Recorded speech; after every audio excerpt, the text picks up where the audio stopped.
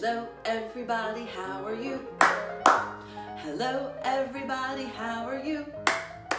Hello everybody, hello everybody, hello everybody, how are you?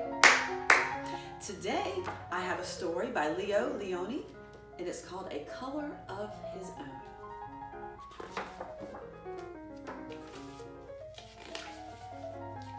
Own.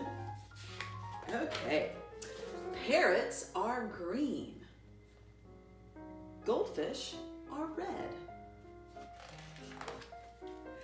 Elephants are gray. Pigs are pink. All animals have a color of their own.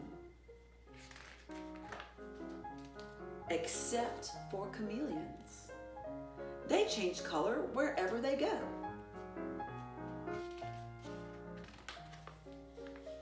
On lemons, they are yellow. In the heather, they are purple.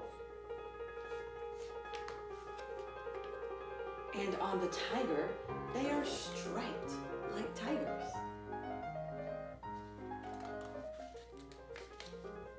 One day, a chameleon who was sitting on a tiger's tail said to himself, "If I remain on a leaf, I shall be green forever, and so I too will have a color of my own." With this thought, he cheerfully climbed onto the greenest leaf.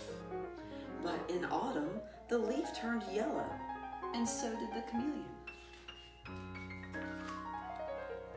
Later, the leaf turned red, and the chameleon turned red too. And then the winter winds blew the leaf from the branch, and with it, the chameleon.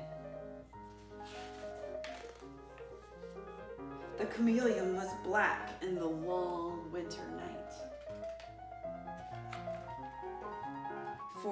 But when spring came, he walked out into the green grass, and there he met another chameleon.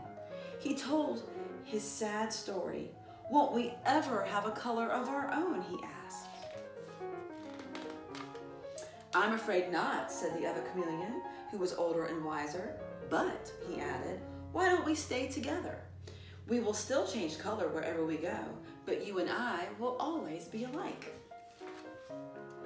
And so they remained side by side, where they were green together, and purple, and yellow,